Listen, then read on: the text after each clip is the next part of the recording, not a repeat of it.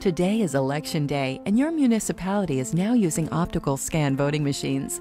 This short presentation will show you how simple it is to use the optical scan paper ballot.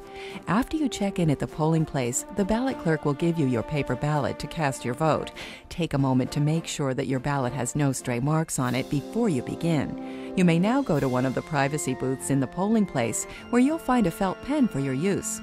The ballot looks like a standardized test or